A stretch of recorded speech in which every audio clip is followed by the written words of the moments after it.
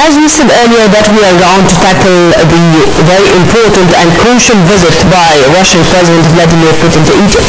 And of course, many issues, many fields of cooperation, many issues of mutual concern are going to be discussed.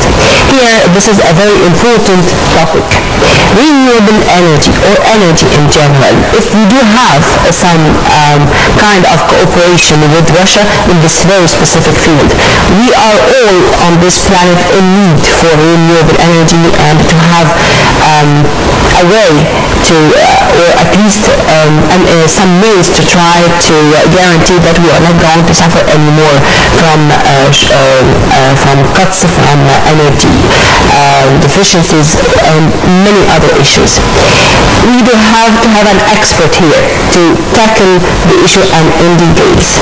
So we are very much delighted to have with us Engineer Maged Karam, the Technical Director of the Regional Center of Renewable Energy and Energy Efficiency. A very good morning to you, sir, and of course, thank you very much for being with us. Thank you very much. Engineer Maged, of course, it's no secret that Egypt is suffering from a real problem regarding the energy sector. Today we are receiving a visit by Russian President Vladimir Putin to Egypt. To what extent this visit could help in solving or finding new venues of cooperation between Egypt and Russia concerning the energy field? Well, Egypt and Russia cooperation in the energy field has been, I think, one of the most rooted cooperations among the Egyptian-Russian, the two countries, I mean. And this, if you remember the High Dam, for example, one of the, I think, by new and bad example that we can look at and see how fruitful and useful can cooperation in energy can be useful for the country in general, and in fact help the dynamics of developments and help the country to develop in different aspects, agriculture, investments, and so on. Particularly within the field of energy, the Egyptian-Russian cooperation, I think, what was announced in the media, at least now, that there are several agreements being shaped. One of them will tackle the upgrade of the existing hydropower facilities, and the other, of course, is I would say the delicate file of the nuclear power plant. And in fact, in both fields, Russia is among the leading countries in the world in these fields.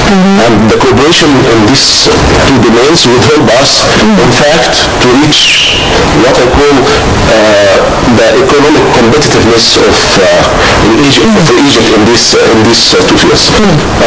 Particularly the upgrade of the hydropower facilities in Egypt would help us. Okay, the hydropower now is the cheapest source of electricity. But are we actually using hydropower in producing energy in Egypt up to this moment, or not to a great extent? We are not depending on that source of energy. Okay, this is a good question. This would light in the beam somehow. Back in the 70s and early 80s, we relied almost 80% on the hydropower. However, with the increasing demand of electricity and consequently the new installations of power facilities, electricity generation facilities, now the share of hydropower is 8 to 10% only. From 80%? From 80% to 8 to 10%. Yes, and which is a huge decline in the decline. In fact, each year, the hydro, for example, is 2,100 megawatt installed capacity. Now in Egypt we are 32,000 megawatt installed capacity. So it is not a decline, but we are increasing in the fossil fuel side, in conventional power plants using natural gas, and on the other side of the equation we have also renewable resources in Egypt. And we talked in earlier. Actually, we are not depending really on these renewable sources of energy at the moment. Yes, indeed. Unfortunately. but now we have, I would say, the political will. And the most important. Yes. So whenever we are talking about these technical issues, okay, these are things which we can exchange experiences between the Egyptians and the Russians, and I think, as you have kindly mentioned, that the previous cooperation proved that we can do it. But let's talk about it a little bit on the investment or on the economic side. We are going to have, inshallah, our economic summit in Sharm el-Sheikh on the 15th of March. Do you think that this visit in specific is going to pave the way for more investment in the field of energy? And is it going to be that fruitful? I mean, in other words, is the field of energy attracting or can be a sort of attraction for foreign investors, and especially from Russia, as they are going to know everything and in details about the situation in Egypt, about the security file, about the needs of the Egyptians, and they do have, as you have also kindly mentioned, deeply rooted relations, so nothing is hidden? In fact, this is a two-sided coin. To have investments, you need energy. And vice versa. You need to invest in energy to have investment. So, if we focus on the renewable energy domain, in fact, during the last 5 months, Egypt was not waiting for our economic conference in March, but we started working already. So we announced it, which is, I think, one of the largest, biggest target in the region, that we announced that within a couple of years, we'd like to have 4,300 megawatt of renewable electricity on the grid.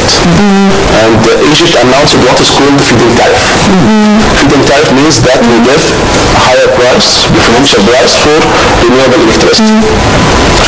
And to prove that we are an attractive country from the investment side of view, 186 company applied for this.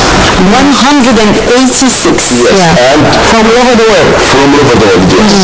And we qualified, the Ministry of Electricity, the energy qualified 136 companies among this. And the target for renewable electricity from solar energy, for example, from photovoltaic system, that produce direct electricity from the solar radiation, the target is only 2,000 megawatt for large scale and middle scale project, and 300 for domestic use. And the 2,000 megawatt target, for the 2,000 megawatt, we received offers of 10 gigawatt, 10,000 megawatt, 5 times what is needed. And this means that in the